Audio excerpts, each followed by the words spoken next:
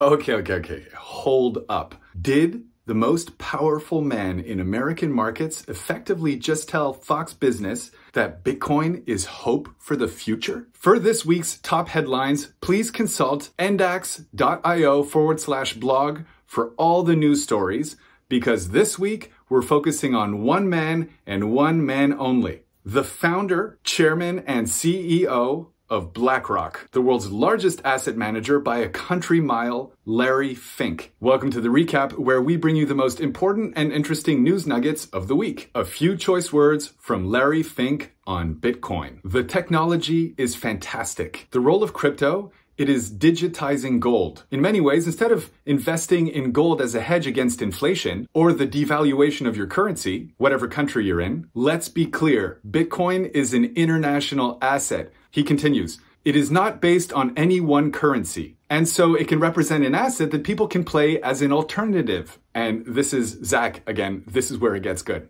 He continues, I would call that what the foundation of BlackRock is about. Speaking about Bitcoin, hope.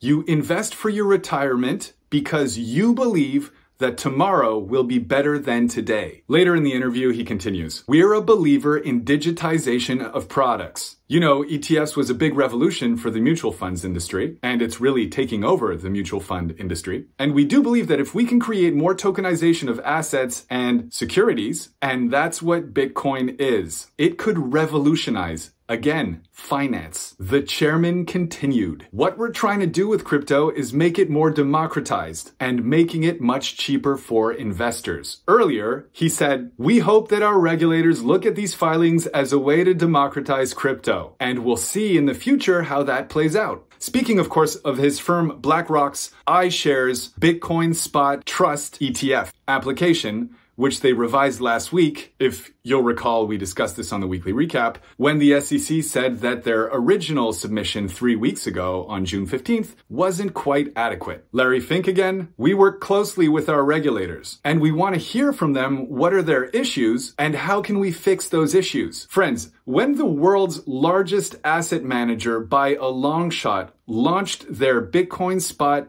Trust proposal a couple weeks ago, in the midst of an SEC crackdown on the industry, no less. Let's just say that the Bitcoin community was understandably perplexed. If you'll recall, the timing did seem surprising. We, the Bitcoin community, wondered, why are they filing this ETF application now? What does BlackRock know that we don't? But quelling all speculation on the matter on Wednesday, Larry Fink himself made an exclusive appearance on Fox Business to clarify his thoughts, which you heard above. Mr. Fink also touched on ESG toxicity, the economy, and the banking crisis, adding that he foresaw another 4 interest rate hikes of 25 bips each, amounting to 1%. The world's largest asset manager with $9 trillion of customer funds under management has made 575 ETF applications, and guessed how many were not approved? Just 1 in 2014. Pretty good success rate there, Mr. Fink. Finally, when asked what he thinks the most important thing the country needs right now, Mr. Fink brought it back to what he'd originally positioned was his firm,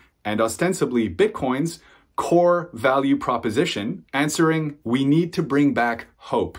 Well, sir, we could not agree with you more. Bitcoin's market share still leads the industry by a very wide margin, with a total dominance of 51.1%. Bitcoin is down 1.25% week over week. Ethereum has also gained a couple percentage points of market share over the last couple months and is now at 21%. Ether is down 3.5% week over week, trading under 2,500. Again, please check out the weekly recap at NDAX.io/blog for links to all the biggest stories of the week, including a link to Mr. Fink's interview on Fox Business itself. You must, I repeat, you must go check it out. It's great watching. Start your free account at NDAX.io today.